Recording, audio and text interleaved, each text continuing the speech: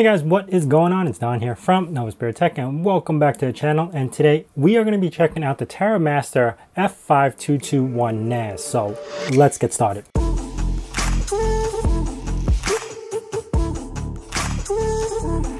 So I do want to thank TerraMaster for sending this over to me for review. This is the F5-221 5-bay NAS, and everything we talk about will be linked down in the description below, as well as their promo that's coming out for Black Friday and Cyber Monday. So you will get a discount on this device, and again, I'll leave everything linked down in the description below. Now, this is the second TerraMaster F5-221 device I actually own. The first one I purchased for a small business that I work with. It's been out for quite some time already. I think I purchased the original one that I got back in 2000, end of 18 or beginning of 19, right around that area. But yes, this is a very suitable device, especially for the price point that you're targeting. Now, there are a couple of big names in the industry you might already know, which is either QNAP or Synology. Before that, there was smaller ones like Western Digital, Buffalo, and a few other handfuls I can't remember off the top of my hand. But TerraMaster is still pretty new to the scene, but how they built their business and how they got up to this point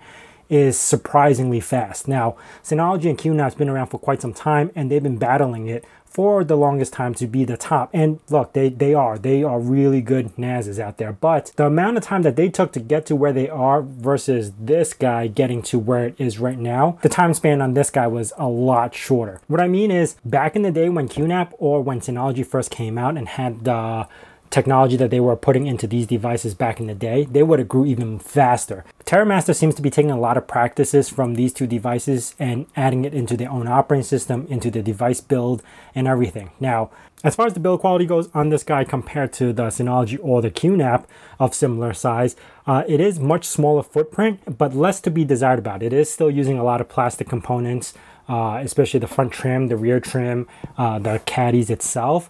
But otherwise, it feels very sturdy. Now, taking a look at these trays, which I do already have these populated with hard drive itself for this one, it is using a much sturdier plastic than it used to use back in the day, but it is much better in build quality than it was, and it's comparable to a Synology because Synology uses similar plastic, but it still uses screws to install the hard drive. As far as the front panel goes, you do have the 5-bay, you have the LEDs for each hard drive, and also the power button on the bottom. Now in the back,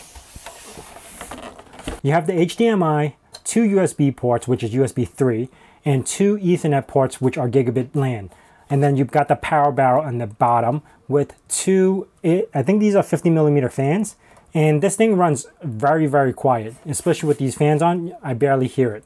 Now, for the internals for this guy, it is running an Intel J3355, clock speed of 2.0 and boost up to 2.5. with 2 GB of built-in RAM and expandable slots, so you could actually add more RAM to this guy. Now, on their website, they say this is only expandable up to 4 gigs of RAM, which is not true because on this same version that I have on the other client that I got, I was able to upgrade it up to 10 gigs of RAM, which means I slapped in 8 gigs of RAM and the onboard 2 gigs of RAM, and it ran perfectly fine. And running the motherboard script on the SM BIOS, this CPU and this motherboard should be able to support up to 16.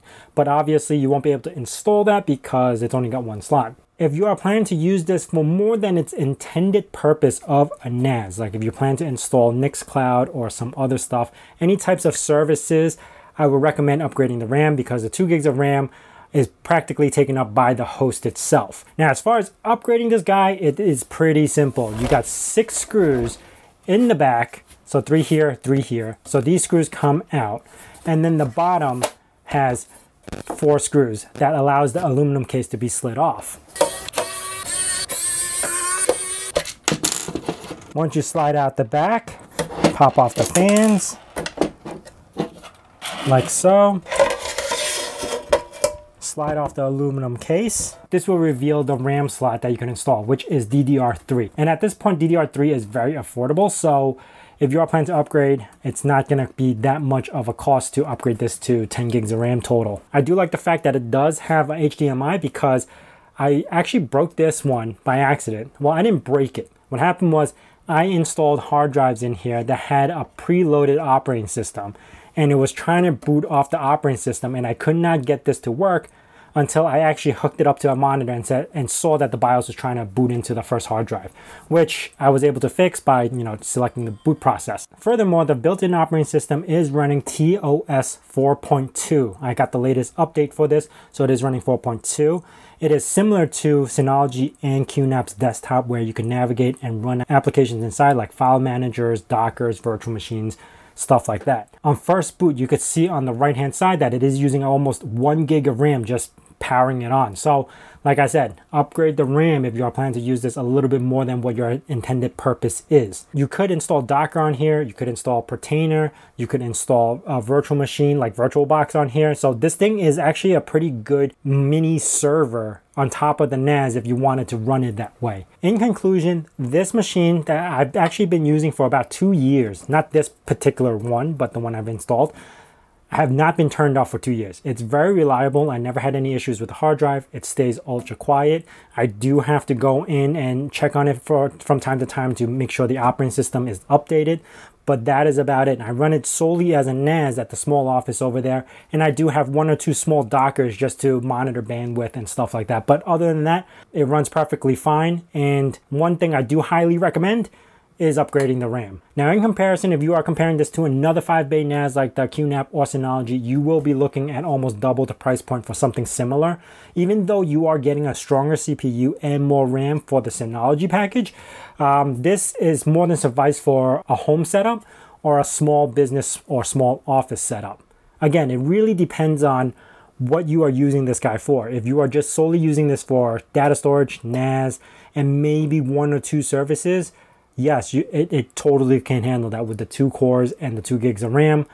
Upgrading the RAM allows you to run a little bit more services if you are looking for that purpose. If you're planning to install something like Nextcloud or torrenting services or whatever it is, I would recommend upgrading the RAM. Otherwise, this guy runs pretty flawless. And if you guys did pick this up and not using TOS 4.0, make sure you do upgrade to 4.0, because on the later operating systems, it supports better FS, which means it allows for snapshotting and backups. It's just a lot better file system. So on the TOS 4.0 Plus, you will get those features as well. Anyway, that is it for me, guys. If you have any questions about this NAS, I will try to answer them as best as I can because I've been using it for some time. If you are new to this channel, consider subscribing and also hitting that bell notification icon so you know when the next video is going to be out. And as I say in my nerd cave, hack till it hurts.